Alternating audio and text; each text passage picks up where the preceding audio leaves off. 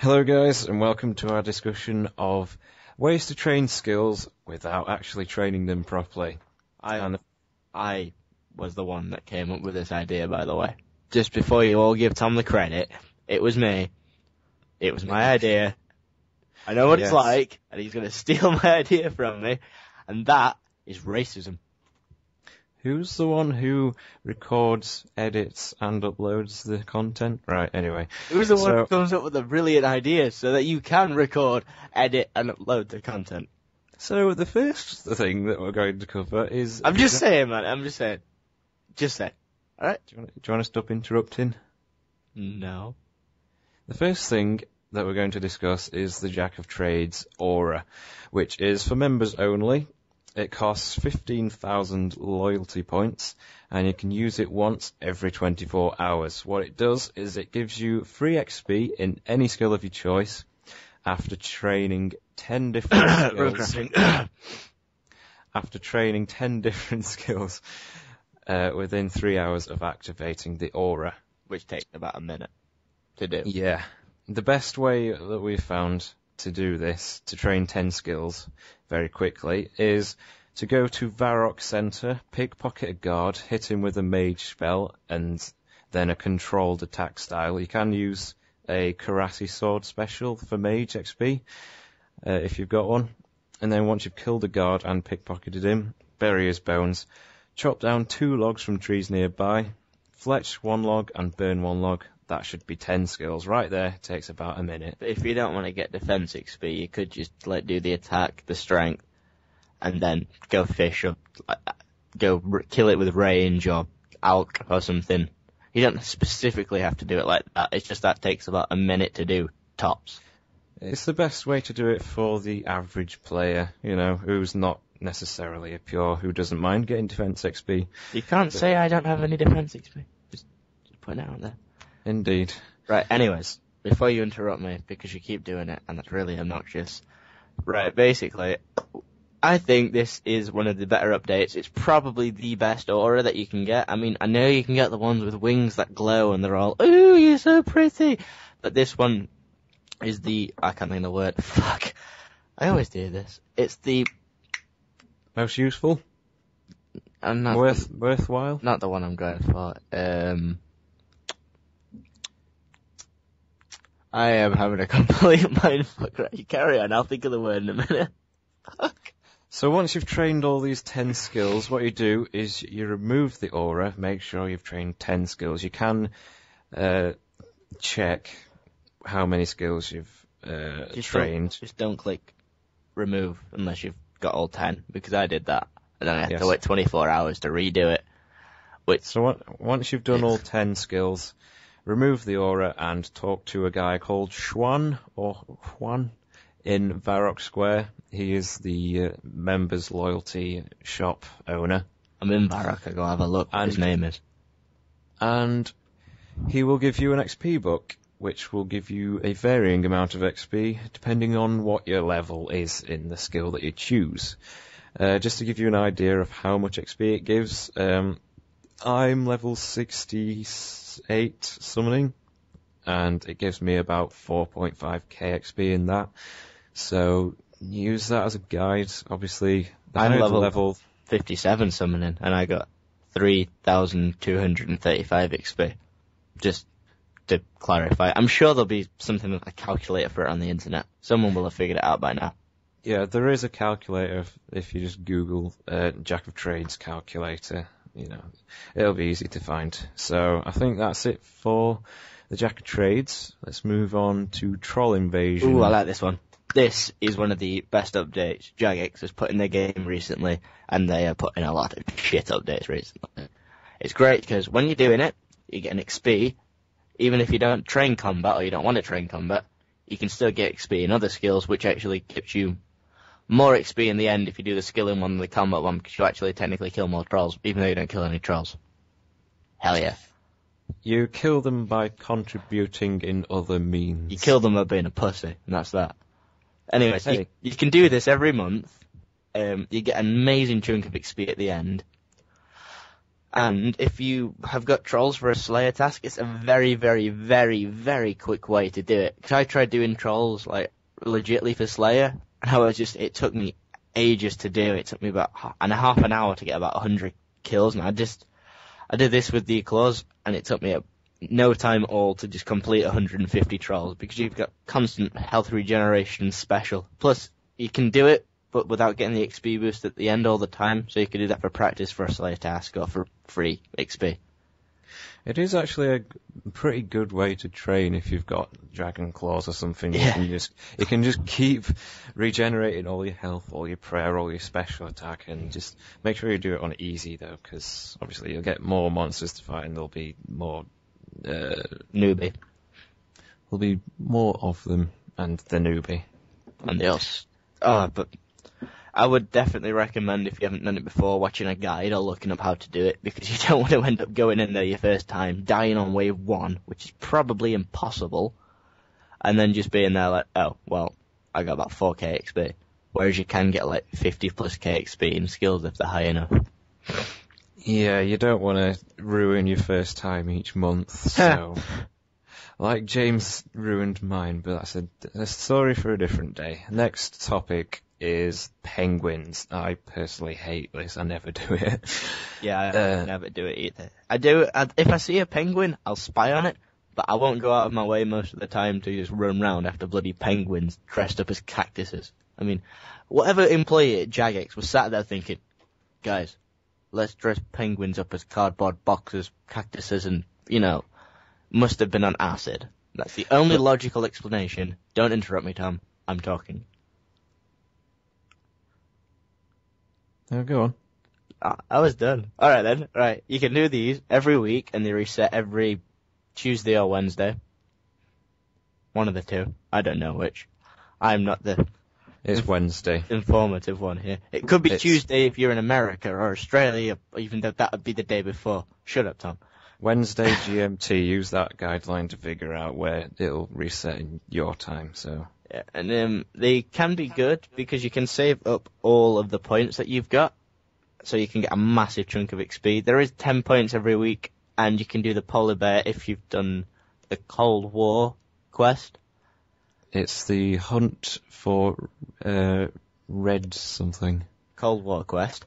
And you can get cash instead of XP, but that would be such a waste of time, because sometimes it takes you 20 minutes and you're just there like, oh, this was easy. And sometimes you're running around World 60 just going, where the fuck are the penguins? Then you've got an entire clan chat of people go, where's this penguin? Oh, and it gets really annoying. It's one thing we forgot to mention. World 60, penguins.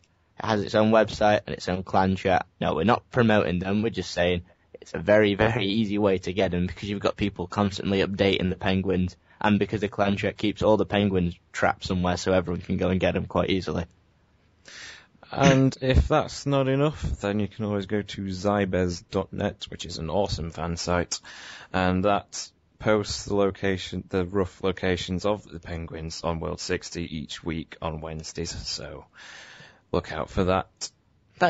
Penguins are actually really good XP to say what you actually have to do for them, in my opinion. I just think if they didn't make them such a pain in the ass to find sometimes, it'd be so much better. Yeah, I definitely agree with that, because I can never be bothered to do it, even though it's the easiest XP in the world, and it really doesn't take long either. I just hate doing it, so... Anyway, the next thing on the list, which you will explain, because I don't know that much about it, it's the circus. Or the something big top bonanza. I don't really pay attention to the game. I'm small attention span in that. But yeah, you can do this once a week, and basically you can get XP for free in range, magic, and agility, which could be really helpful because magic and range can be quite expensive, and agility is boring. So all you do, you go, you find it, you can talk to the fairies, although they have this option where you will automatically say to them, can you take me there? And they'll say, no. I don't know why that's still in the game, because they can't take you there. They could just tell you where it is and send you on your way, or put something down on your world map, or something helpful, but they're not helpful whatsoever. But you go in, and if you do one from each level, because it's like level 10, 20, 30, 40, 50, 60, 70, 80, 90, 99. So if you do one from each level, you get a different amount of XP. Obviously, if you've not got 99, you may be able to do it, but you've got less chance of doing it than if you did have 99 in one of the skills. And if you have 99 agility, you have no life. But also, you can get like nice little bits of costume by doing, if you do emotes, like different emotes throughout the entire performance you're doing, you should get more points, and you can get the nice sexy ringmaster costume, which does look really good. This is performances you're on about, which I think you forgot to mention. You just referred to it as it. So just clarifying that. Sorry. Apologies. But yeah, you get XP for each performance level, and it'll say what each level required is to successfully do it every time. And by the way, because this always used to take me forever to figure out a few years ago when I started doing the circus, click on your ticket and tick tear to leave, because I spent a good hour or two running around the circus thinking that I've been trapped in there. Yeah. Right, click on the ticket, click tear. I did exactly the same thing first time. It don't make it obvious. It's a nice little update. I mean, it doesn't require any effort to do, but it's just so many pointless features about it. Plus, some of the costumes just look like dirt. But the Ringmaster one does look really nice. That's the one I think I'm wearing on the introduction, the hat and the top, because 99 range, you know. Well, the acrobat suit goes, acrobat costume goes quite well with woodcutting cape, which I have, because I'm a nerd, so. But it looks ugly as hell. Well, opinions. Anyway. My opinion's right. Yeah, you keep telling yourself that. So the last thing we're going to talk about is the Tears of Guthix.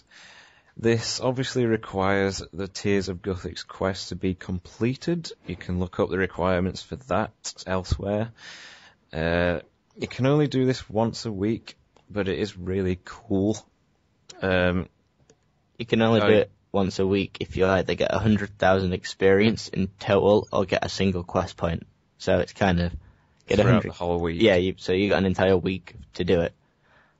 If you're a pure with like one defense, don't do it because it trains your lowest stat. So there's no point in doing it because you're just gonna get 2 defense and then be like, they told me to do it and now my account is ruined. This is only for people who are like me, who only play the mains and hate runecrafting, and it's the lowest level. So it's I like doing it, but at the same time, while I'm actually doing it, I hate it because it always trolls me. Because what you have to do is you have to collect the blue tiers to collect more points. Like there's tiers streaming down the walls, and you have to collect the blue ones to get more XP. But avoid the green ones at the same time, and the colours change at certain intervals. Just in case none of you have been runecrafting before, he is on about the Tears of Guthix minigame, not runecrafting, don't worry. Yeah, that's what we're talking about. And I know, but you never said that you were talking about it. I was explaining the minigame, the Tears of Guthix thing. And I was interrupting you to give our brilliant viewers a better insight to what you're on about, because you never actually explained it. You just said, don't mind runecrafting, I just get really bored and it always trolls me, and you made no sense, and I'm just saying. Pick me. And the game hates Tom. James is picking on me. Okay, she's not actually here. I just felt like saying that. I wish she was here. Shush you. So, just a few more side notes about Tears of Guthix. It will require a light source to go there without dying. And the more quest points you have, the longer you can stay in the cave to collect tears. I've got about 299 quest points, I think, which is quite a lot. I've got like 150. So yeah, I can stay in there quite a while, and I usually get around 150 tiers, which gets me about 8k runecrafting XP at level 66. So you can use that as a little guideline as to how much XP you'll get. There will be a calculator somewhere. Yes, there is a calculator elsewhere on the wonderful world of Google. It's a wonderful tool. So yeah, I think that's about it for this little discussion. I was just going to ask you, what do you think the best distraction and diversion is, and which ones they should improve the most, even though Jack of Trades technically isn't a distraction and diversion, it's an aura. Well, I've got to say, my favourite is actually the Jack of Trades, because it's so quick and easy, and, you know, it's free XP every single day. Gotta love it. And it's actually a decent amount as well. It really adds up, you know. And what's your favourite? I kind of like Troll Invasion. I think if you have good melee stats and you just borrow claws from someone, you just get it done in about 20 minutes and you get like 50k chunk of XP and a 90 plus stat. It's just, oh. The XP reward is really nice, but the fact you can only do it once a month is it's a little bit of a turn off for me. Yeah, but then again, if you could do it more than once a month, I assure you there'd be at least 25 bots for it. Well, yeah, there probably would. Yeah. Actually. Maybe like once a fortnight. Yeah. Or if I you're don't know. just for us to, just like every time we do it, we should get a nice chunk of XP. Yeah. If Jagex ever watched this video, they should just think about that. Just us two. It would greatly benefit the whole RuneScape community, because we'd be able to make better videos. I'm just saying. I mean, you have to think about this from a marketing point of view. You would make billions. So, you know, just saying. Don't question the logic, just do it. You should also give us lots and lots of RuneScape monies, because we're too lazy to make it ourselves. We'd be able to sort of compare all the different armors, like all the barrow set, even though we could probably do that already. I think you've got 5 and I've got 1, so you've got 5 different ones and I've got the other one. So yeah, I mean, we should probably not put this part in the video. Well, I'm going to, because I'm too lazy to edit all this. So. Oh god. Fine. Anyways, guys, cheers for watching. If you've lasted this long, then you last longer than Tom does in bed. And I'll see you on the next time. Joke's on you, I've never slept with anyone. Bye!